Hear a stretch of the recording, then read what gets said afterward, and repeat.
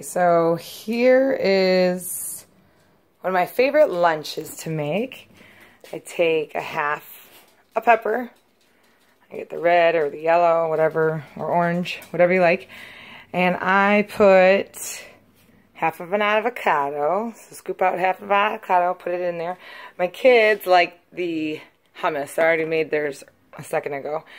And then we put a little bit of pepper in there, and a little bit of the pink salt, or any salt, I guess. I like the pink salt. And then pile in some cucumbers. Very good. Some chicken. If you're a meat lover like me, get some chicken in there. And then take a lettuce leaf, romaine lettuce, fold it in half. Top of your sandwich.